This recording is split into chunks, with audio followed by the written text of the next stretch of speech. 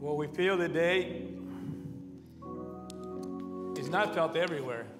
Right. Now, one thing about my prayer when I preach is that I have been called to preach the truth. Amen. Amen. The truth. Amen.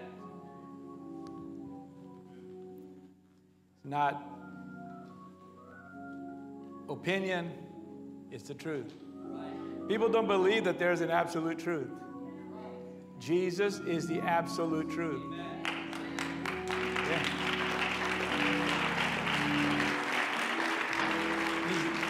He's the way, the truth, and He is the life. And you can't come face to face with truth until you allow Jesus to become the Lord of your life. Right. Amen. So many of you have been here many years, and maybe you really don't even understand me, because I deal in the truth. Amen. Amen. When you know the truth, you're capable of knowing the lie. What is a lie? There's a spirit of error and there's a spirit of truth. Right. And all I want in my life is to not only know the truth, but to live the truth, Right. to speak the truth, Yes. and be ready, amen, to meet the truth someday face to face. Amen. Yeah, thank you, Jesus. If you have your Bibles, we're going to be reading from the book of Philippians today.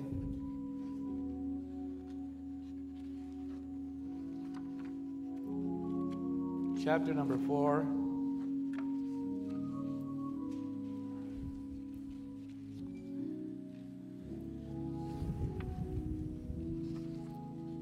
And verse number 19.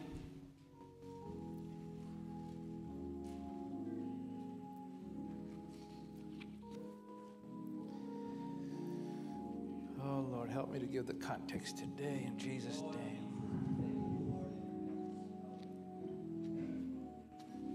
Yeah. Philippians 4:19. But my God shall supply all your need according to His riches in glory by Christ Jesus. I want to preach today for a few moments on that my God shall supply. My God shall supply. Lord, we're so blessed to be here right now in this place at this time. And I'm asking that you would anoint my lips, oh God, to preach your word. As I open my mouth, that you would fill it. Have someone find a change in their life, repentance. Lord, for we face a very challenging time. Minister to one and all is my prayer. In Jesus' name I ask it. And saying amen, you may be seated. Amen.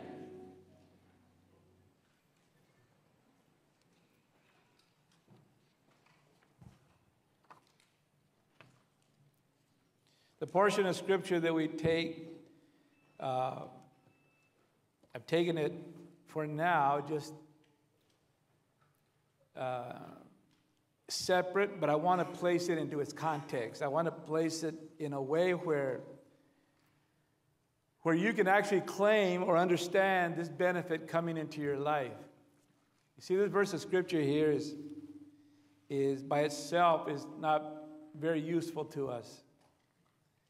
But take it in its understanding or in its context, you'll be able to understand how to fall into this category. It's just like having someone tell you that all you need to do is believe on the Lord Jesus Christ and you and your household shall be saved. If you hear that, you really cannot, because it's out of the context, you can't really make it benefit your life as to having salvation just with that one verse. Right. Amen. You can't. It won't work. Right.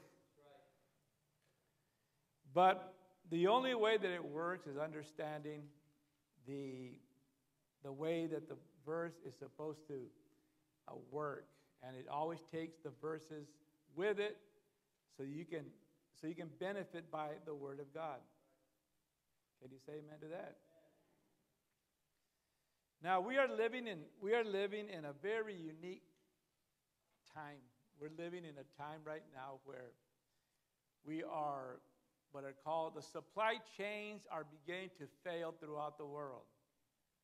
And there are less product coming to us as the days go by, because what it's called the way that there's something happening in between because of mostly it's government interference. All right, and so because of regulations and ideas that the government has put into this world, it is meant simply to have more control over, I would say, mammon or money. Now, this is important for you. This little portion here, I'm going to start out sort of slow, is really important for you to understand, because it is like we are getting an understanding what it is to what a depression is going to be like in the near future. We're getting warning signs that there are less product on the store shelves, and slowly it's going to get worse. So I felt the Word of God come into my spirit today to tell you that there is a powerful condition that you can meet so that God will supply your need. Notice it didn't say your needs, all of them, but there is a very powerful, we serve a very powerful God that will, whatever it is that we have in our makeup that we absolutely need for the purpose of serving Him, then He will supply that. Therefore, we are taught that we ought to be content.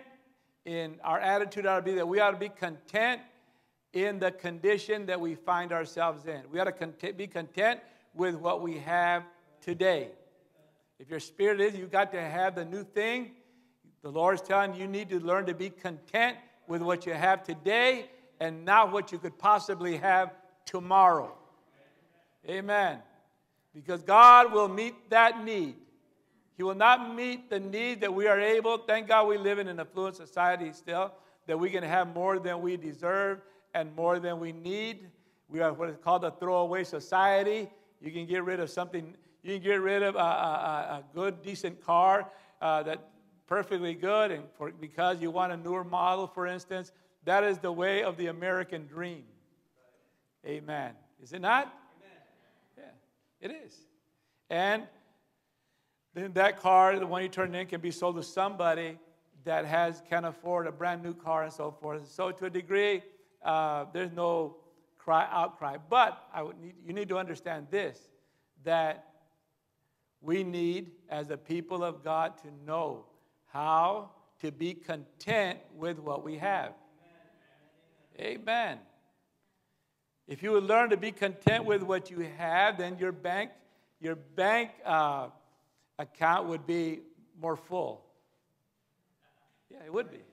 It would be sitting there for when there is a greater need in your life to use it toward that. Instead, we have learned to live hand to mouth, and we can't even afford to take days off. We can't even afford to go to church because we have to work, because our wants have overgrown our needs. Outgrown. So therefore, we would rather skip church, and we would rather take jobs that come into our seventh day, and we actually consider that for a moment if we should do or if we should take that job or not. Well, or you should go on that recreation. Whatever it is, listen, you need to put God first for this to work for you. For God to begin to supply your need according to your riches and according to His riches and glory, you have to put God first. Amen. Number one, not you, not your family, God first. That's the way I learned it from the beginning. That's the way I have lived it. I'm not a hypocrite concerning this. Amen. God first. Praise the Lord. Now, I've never really understood why I just did it naturally because I walk in the Spirit. But I've never had really thought about it, why it is that it has worked for me in that doors just opened up. And God has blessed me. And for the most part, when I first started working, all my jobs always got better as I went along. My previous job was never better than what I have now. No. Amen. It's like the lady told him, the preacher, you know, man, you're really something. Your last message has always been better than your next one. Not saying much for a preacher, is it? If my best is behind me. No. The best is always ahead when you're serving God. Yeah. Yeah. It will always be, you will have what is called an expected end. You will always have optimism for the future. You'll always understand because the path of the just is as a shining light that shineth more and more unto the perfect day. It gets brighter. You get wealthier? No, I said your day gets brighter. Your faith and your walk with God, you're satisfied, and God satisfies your mouth with good things, and your everything that you do prospers. Now, we're living in that day where you have to have this mindset in your life. Where this scripture is taken up, I'll put it into my own words.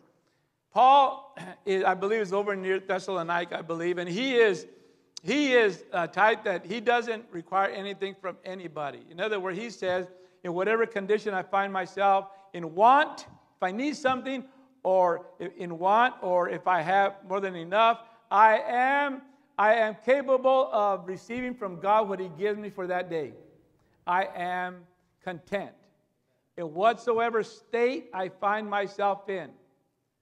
So if you find yourself in the state of Arizona, be content, all right? Whatever state, he said, I find myself in. You're from Tennessee? Well, I can't talk about that. But whatever condition I find myself in, I learn to say, you know, God has his hand in this. And he knows that even though I might be a little hungrier than I'd like to be, that my God is going to take care of me because I've never seen the righteous forsaken, nor his seed begging bread. God is in control. Clap your hands to the Lord. And give him praise because he is about, I believe, to help someone straighten their lives up. Now, this is what he was saying. So he made mention. He said, I know how to be abased and I know how to abound. I know how to be full, how to be hungry. He says, I know how to abound and I know how to suffer need. I can do all things through Christ, which strengtheneth me. So when he talks about this, whatever it is you're at, whatever your financial condition is right now, whatever your health condition, whatever your state of mind is, whatever it is, you learn that you're going to get through it. I can do all things through Christ that strengthens me. Whether you're lacking or you're abounding. You learn that your life does not consist of the things which you possess. Your life, your spiritual life does not. So, he tells us, don't be covetous. Don't have to have everything that everyone else has or you think they have. Everyone, in a sense, if we get in this condition, we become like beggars. Our hearts want more than they need. One man said, even rich men are beggars because they beg for your attention. They're doing something because they got everything. All they now need is for everyone to notice they have everything. So everyone, there is nobody that is in a perfect state. You're either in want and need, or you're abounding and you have more than enough. That's the way life is, up and down. And when you have a lot, then you're happy with God and you're happy with everybody. And when you don't, you're grouchy, you're mean, you're stiff-necked, you're everything. And so you're just the way you wear your sleeve, you wear your feelings on your sleeve. That's the way, and it shouldn't be so. We ought to learn that we ought to be content, we ought to be temperate, that we ought to look at life the way it really is, and help us, amen, and help that Word of God have work in our lives so that we can be more like He wants us to be. He said, I can do all things through Christ which strengtheneth me. And this applies to what he was talking about before. Suffer in need or have too much, not enough. Too much, not enough. Too hot or too cold. So we learn how to cope. And the Lord says this is a very important thing in the life of a Christian. It's called moderation. It's called learning to feel after the Spirit, to see where you are in life according to the will of God. That should be it shouldn't be what you're going to do tomorrow, who you're going to see tomorrow, how you're going to dress tomorrow. It shouldn't be that way. Tomorrow might never come. But it should be one that I have learned to seek after the Lord. He says this. Now, what happened, and the reason he's giving him this lesson is because he has received a gift from these saints.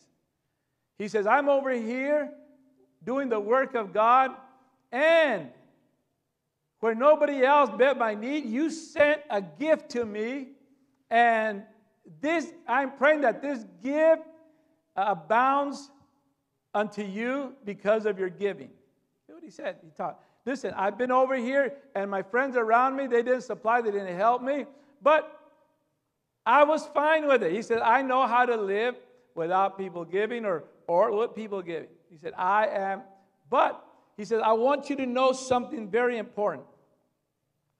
He said, now you Philippians know also that at the beginning of the gospel, when I departed from Macedonia, no church communicated with me as concerning giving and receiving, but you only. So he's saying, all these apostolic churches that knew of my mission, he said, they didn't help me. None of them. But you alone reached out, and you are going to learn what it is about giving and receiving. The only one that understand apparently this principle is you. Notice what he says of giving and receiving. Giving and receiving. Believing and receiving. Giving and receiving. Believing and receiving. So, you've got to believe first before you receive. Right. Yeah. And this is what it says here. It says, you're learning because you already have this basic concept. You are giving or believing in a cause of the gospel and receiving. And he's teaching them that, he's saying, I'm not talking to you about me you giving to me and receiving. I want you to know what God sees in this. I want you to understand what is happening. You are a spiritual church. You're the only church that has done this. You have given first without believing in receiving back. So he's teaching. And so many times, the church individual, you might think that you're not going, you can't give because you're wondering if you're going to receive back. When you're thinking that way, you're thinking about receiving and giving. Receiving and giving. It doesn't work. It doesn't work. You don't receive and then believe. You do the opposite. You do everything that we do by faith. Whatsoever is not of faith is sin, the Bible says, or you're missing the mark. You're not understanding. You're not contemplating what it is that this part of your life, if the Lord gave His only begotten Son, notice, He gave something in order to receive a treasure of souls later. In order for you and I to be saved, He gave His Son first. That's what he did. He gave. God, you can't give nothing to God really in a sense of to enhance him, but you can give to him what he desires from you, which is a spiritual sacrifice.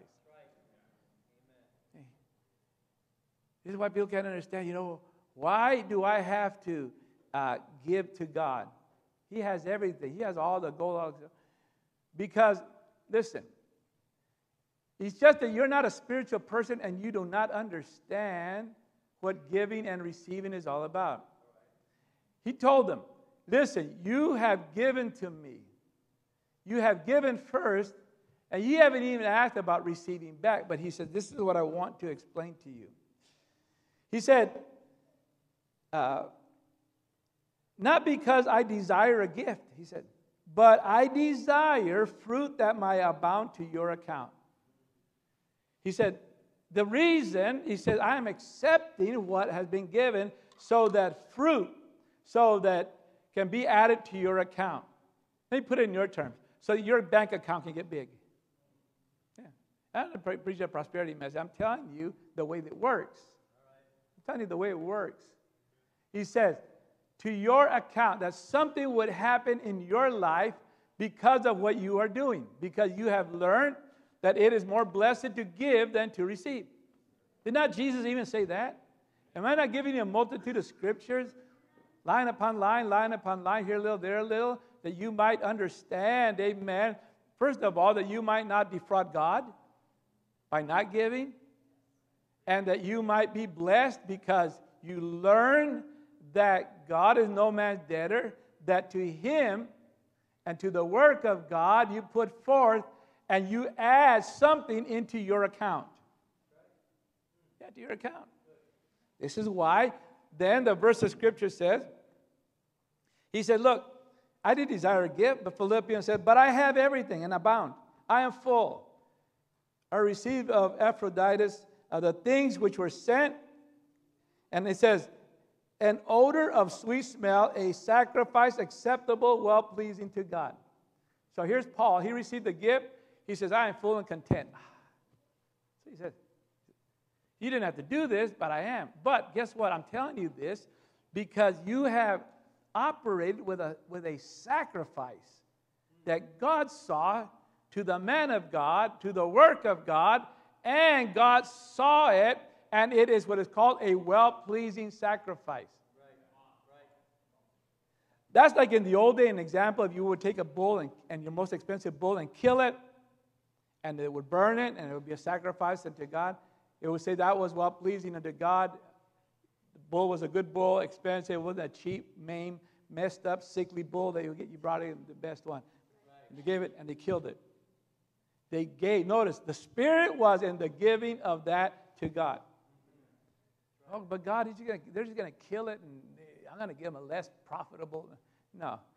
They gave him, and that was what's called the demonstration of faith. Right. So here he's saying, if you want to know what a sacrifice is to the Lord, comes in. When he received it, he said, guess what? So that tells me that when you give offerings and you give tithing to God, and you give it to him because it is you gave first. You learn the principle of giving. Listen, it's just like Abraham. Abraham went and he destroyed the enemy, came back with all the treasure, and he gave God first. What does that mean? It meant he didn't receive that and say, oh, look, all that I have. Man, I have 10 pieces.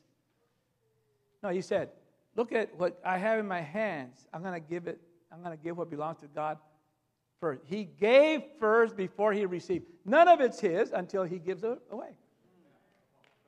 In other words, the first thing he thinks of is what belongs to the work of God.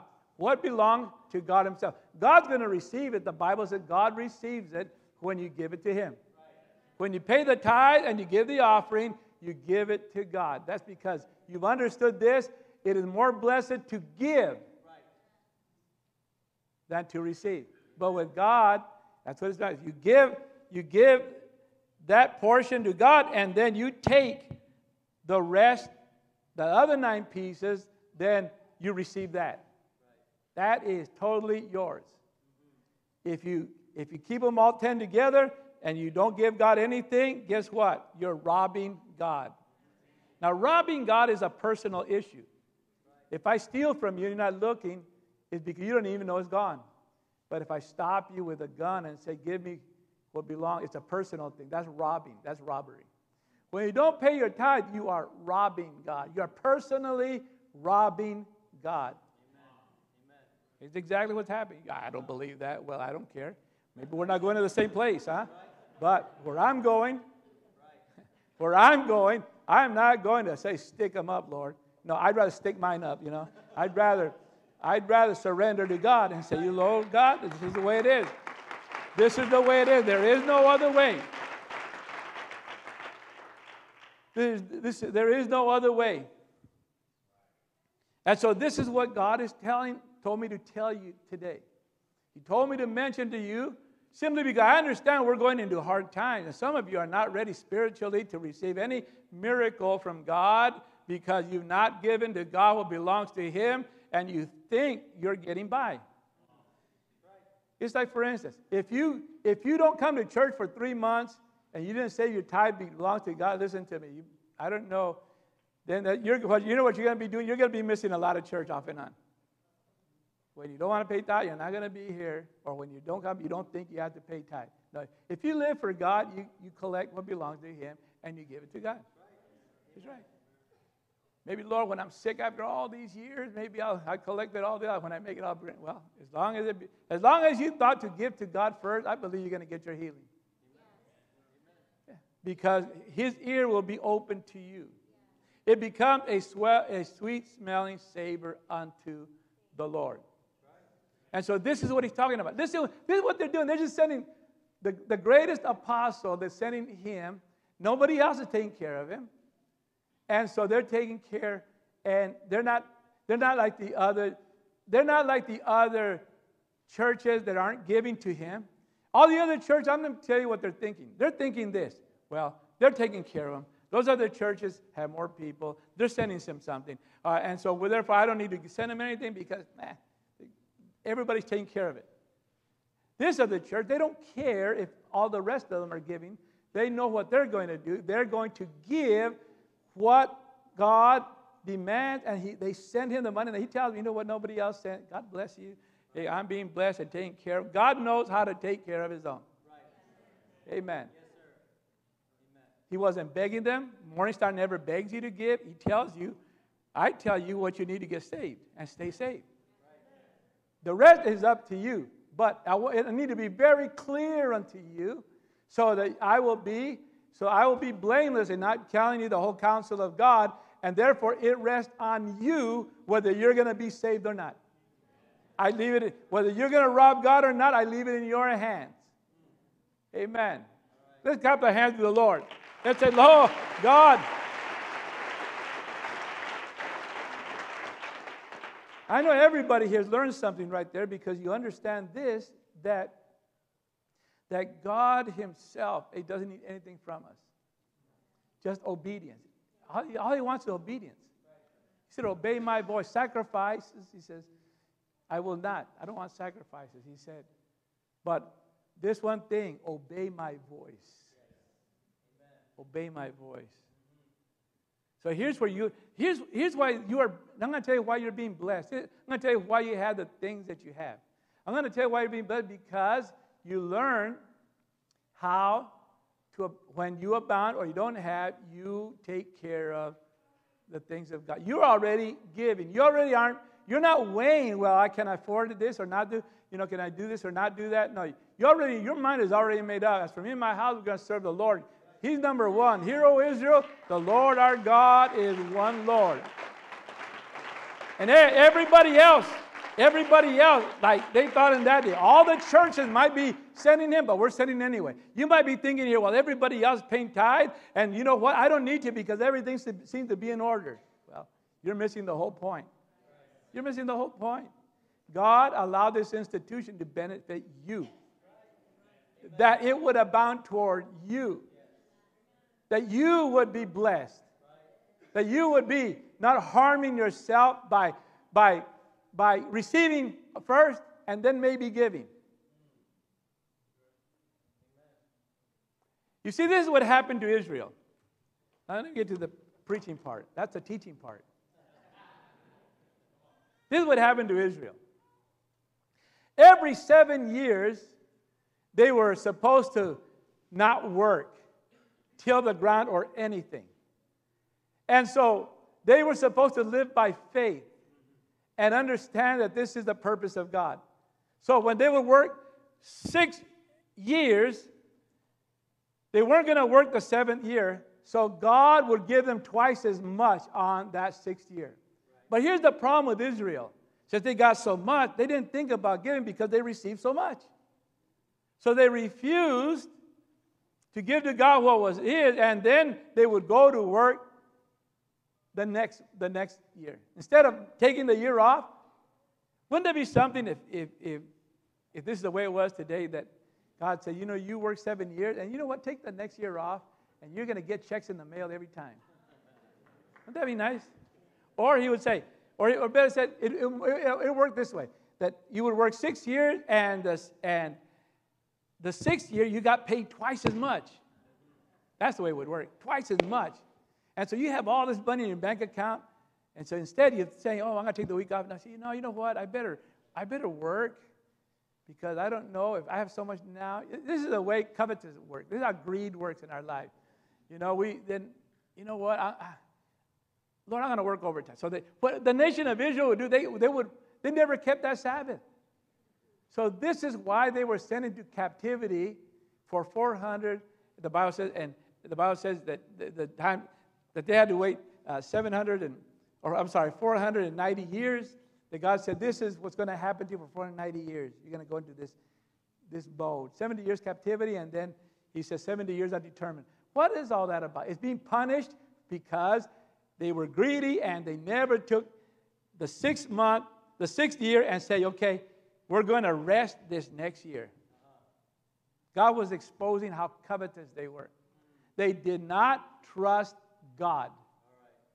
That's the main thing. They did not obey God. Therefore, the judgment didn't happen like that. Man, it happened after many, many years, 400 and some years of doing that to God. He said, all right, it's time to collect. You're going to captivity. And they went into captivity for 70 years. For every time they missed, a year. And so then after that, the Lord said, okay, now I'm going to tell you how I'm going to bring you back. He said, it's going to be all these years, they're going to be added, and then Messiah is going to come. So don't think that because God, the long-suffering God, that, the cows and the chickens aren't going to come home to roost someday. They will come. Amen. The judgment will come. It will appear on your door. And you will suffer the consequence. So this is what was happening in that day. This is what they did not care to understand. They would not hear. They were hard-hearted children. The Bible says they went to captivity. They died in a foreign land. All these things happened to them. And they were in a land where they actually prospered. The captivity. So much to the fact that after those 70 years, they didn't want to go back to Israel. You see, this is why it's so hard to live for God sometimes when you're meddling in the world, because you end up liking it too much, and you're still prospering, and you still have things, and you seem to be like everybody else. But listen, you don't have the reward at the end. That's the end. And so the Lord, the great God, the Savior of our soul, He teaches us that this is why you have to have what is called, for Corinthians put it this way, for if there be first a willing mind, it is accepted according to what a man hath, and not according to what a man hath not. So there he's saying this. Don't make these grandiose things that you're going to do this for God and that for God when you get, when your ship comes in, when you paint your masterpiece in life, and then you're going to get things right. No, he says, listen, If you have a willing mind, you do it when you have where you're at right now. According to what you have today, not according to what you think you're going to have tomorrow. You see, this is what the way society, this is the way we live our society. We think we're going to have a lot more tomorrow. We think all these things, and we plan on. In fact, you'll sign off, and you don't even know how your job is going to be tomorrow, and you put yourself out there where you end up in debt because things don't work out the way you thought they should. Because you weren't thinking about the way things are today. You don't pledge large amounts of money to the church. You pledge according to what you think you're going to have. You pledge only to what you have today. According to what you have today. A willing heart with today is all God wants. All He wants is your tithe. All He wants is your offering. That's what He wants. And what is happening, He says, see if I will not open the windows of heaven. Why is that? Because first you give, first you believe, then you receive. That's the way faith operates.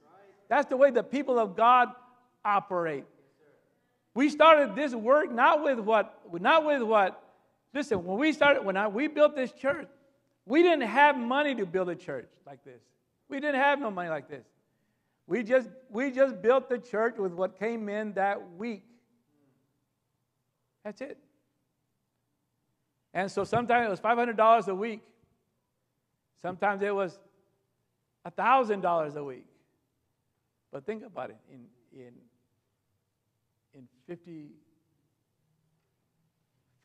52 weeks of the year, that added up to some money. And then somehow, I can't even explain to you how that God helped us, except that people decided to, just on my word, do the septic, do stuff that come and plow this ground. None of it.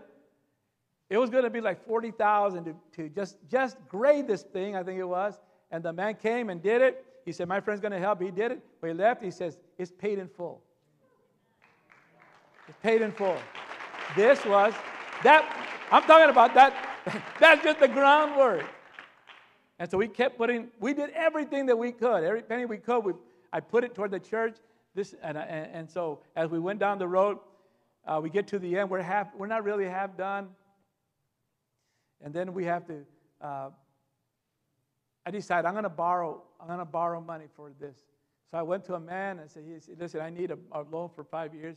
A man I've encountered years before, a Jewish individual that was a self-financier. And so he said, listen, I need this amount of money. He says, I can't give you that kind of money, son.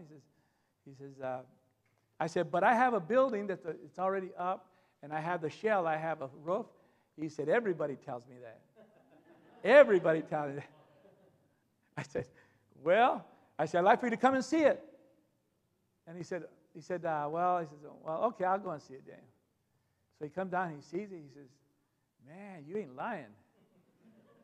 He says, you got that money and more if you want. Whatever it is, you write it. Because all he wanted me to do is start building this building, hopefully default, and he'd end up with the building. That's a lot of money. I said, you pay back in 5 years? I said, yeah, okay.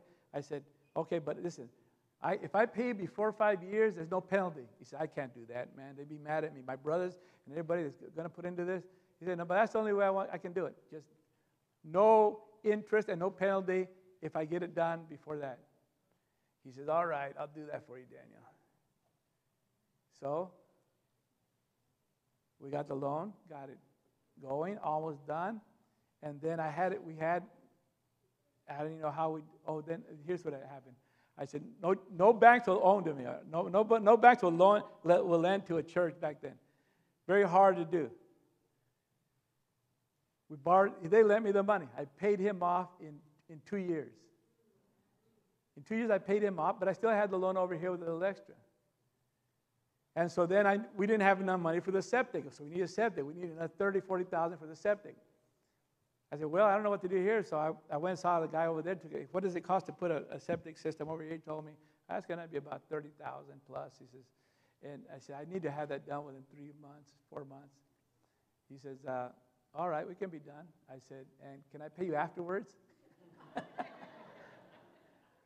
He said, I don't. I said, I said, but you have my word. I will pay you when it's due. He said, I don't know. I guess he's running a bunch of scoundrels, you know. He said, I don't know why I'm doing this, but I'm going to do it for you. I'm going to go and I'm going to put that, and we'll talk about it after that. So we went, we did it. He put it up, dug it, and somehow the church, just in your giving, we had enough that I had been saving up. I took it to him. I said, okay, here it is. He said, that's awesome. He said, you know what? I didn't think you could do it. I didn't think you could do it. I walked away thinking, well, neither could I, but I believe God could. I believe God could.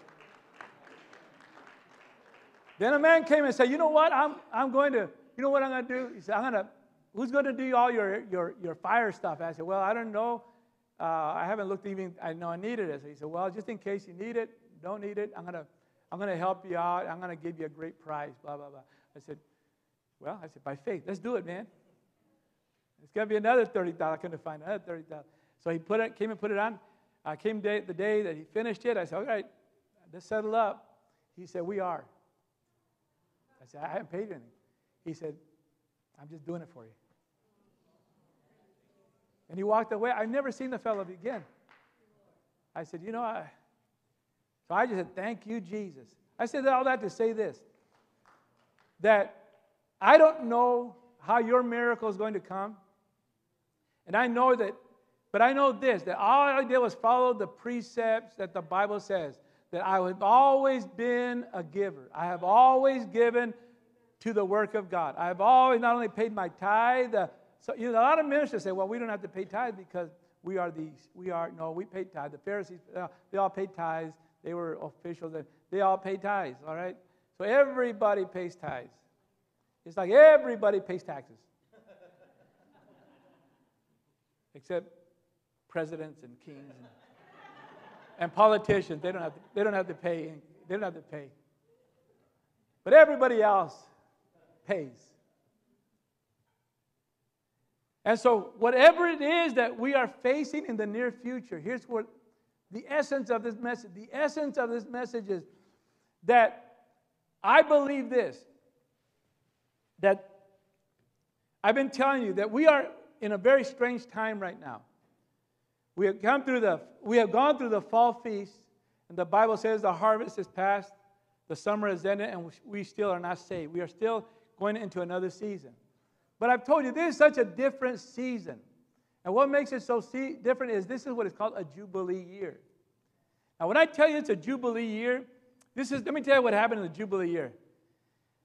That the Jubilee year happened on the 7th year, on the 49th year, the last 7th. And on that 7th year, they were already not supposed to plant. They were not supposed to grow anything. So they were already 1 year of faith into this year. And then they were supposed to declare a Jubilee year for the next year. And they couldn't plant and they couldn't harvest anything in that year. So the Lord said this. They told themselves, well, let me read it to you out of the scripture. They said, well, how in the world are we going to survive? They said, how in the world is this going to happen? Let's see if I can find it real quick.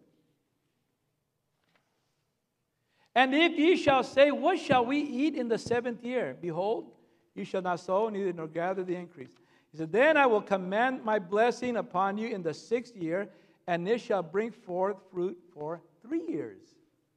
So, when the Jubilee came, when the Jubilee year came, it would be, he said, you're already not planting this year. When the Jubilee year comes, you're not going to plant that year.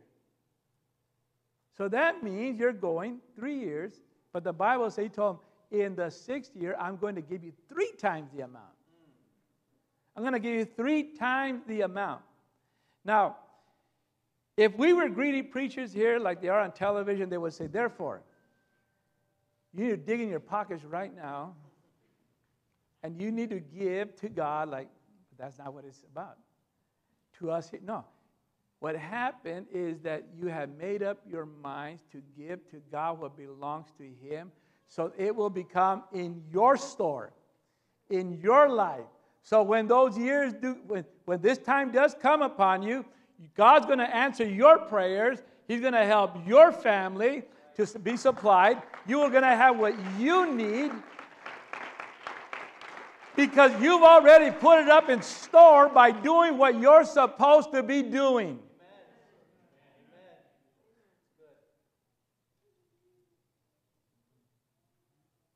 That's the way it works. You believe and you receive. You give and you receive. It is the exact same thing. It is a principle that God works that keeps a man from, I've never seen the righteous forsaken nor a seed begging bread. That is where it works. It's you're already fully invested in what you're doing. It is your life's work. You're not thinking about that new truck. You're not thinking about anything. You can think about all those things, but when you took care of God first, you think about God this week. You took care of His commandment. You gave to God what belonged to His, and then if you can buy 10 trucks, buy 10 trucks. But you have to believe God first. And once you put Him first, I can guarantee you this. You might go through some tough times, but you're not going to become a beggar. Men can lose all that they have. Job did, but he received it all back. You can lose it all in different things. It can be the economy, it can be through sickness, it can be through all these things. And people might say, well, maybe he wasn't doing what God wanted him to do. Don't worry about what people say. It's what you know. It's what you've done. It's what you've experienced. It's what you have believed in. And you can rest assured, hey, don't make fun of me. I might have fallen. I might be down and out, and I might be down for 7 years. But I will arise, and I will get back up, and I will do what the will of God, because I've already done the will of God back then. I've already sacrificed to God back then. Therefore, I trust that God will take care of me. Therefore, if you have this kind of faith, you need to know this, regardless of what comes in the future, you can stand firm that God will take care of you, that He will watch after you, that you have kept His precepts, that you have believed His word at His name. Therefore, stand upon the rock and trust God. Nobody can do it for you. You've got to do it for yourself.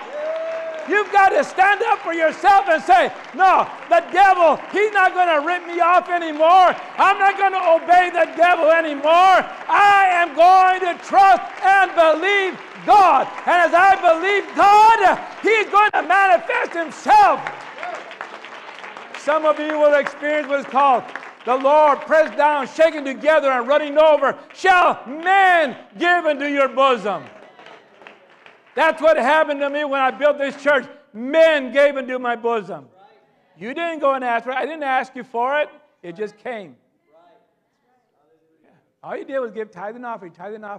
And God blessed you with a place to live in. A place to raise your children in. He gave you, amen, the things that are necessary for our future. That's what we're preparing for right now. We're preparing today. As of this day, you're preparing for the rest of your life. You are depending on God for the rest of your future, and He will not let you down. Well, stand with me tonight. I won't. You won't be going from God to house. You won't be going from church to church asking for a handout. My God shall supply your need.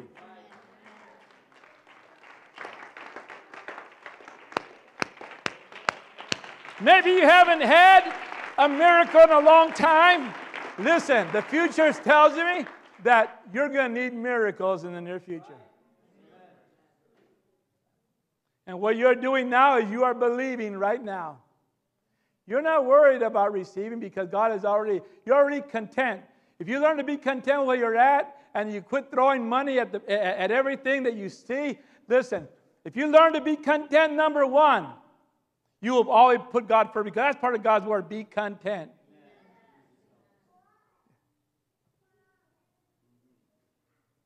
You ever hear about, I think there's a lot of wealthy people out there that they learn to do this. They're content, or maybe they're super stingy, I don't know. But they seem to be content because they're millionaires. But they don't dress like millionaires. We're poor as Job's turkey, and we dress like millionaires. Have you noticed that? We dress better than millionaires because we want to have people think good about us. A millionaire doesn't care. He's already got his pockets full. He don't care. He don't even care if he brushes his teeth that morning. He's got to do what he wants to do. And you know what? He's going to have money answereth all things, the Bible says, except entrance into the kingdom. Yeah. Therefore, it's very hard for a rich man to enter into the kingdom. But you and I, when we learn to be content with what we have, you might put the brakes on stuff, and your bank account might be settling up where it should be.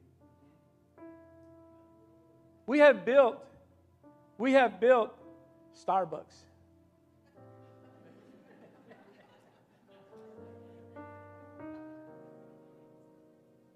Think about it. $8 a cup. Well, after you pay your tithe and everything, you want to do that? Hey, drink all the coffee you want. I don't care. But isn't it amazing that we'll drink a cup of Starbucks, and then we'll go and we'll say, oh, man, I don't want to pay $4.50 for a dozen eggs.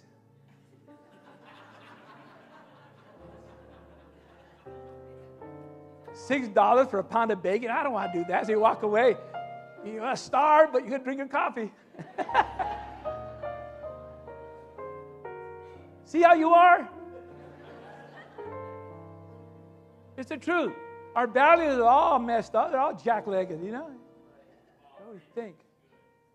But when you really start to think about it, I'm not saying don't drink coffee. I'm just saying, hey, you'll be more understanding that, don't let your kids go without bacon because you got to have your coffee. Bring home the bacon. Oh, let's lift our hearts where we're at right now. Master, we're thankful today. We are thankful today that you are helping us to get ready for that great day. We are not part-time Christians, Lord God. The only way things are going to get better in financial in some of these lives here is because they've got to simply put you first. To give and then receive. To give what belongs to God and then give to that what belongs to Caesar in a separate. But you first, Lord. You first. And if we learn that, to put and trust you first, you're going to renovate, you're going to bless, you're going to help your children, you're going to minister, you're going to keep us in the trying time that is about to come and hit this world. Lord, let your children be ready. Let their hearts be open. Lord, let their hearts saturate with your word. Lord, not to receive, not to have anything mentioned on receive, but Lord, in giving. It is more blessed to give than to receive. I'd like to open this platform. I'd like to invite you to come and meditate and thank God for a word that is going to get us people ready for the trying times to come.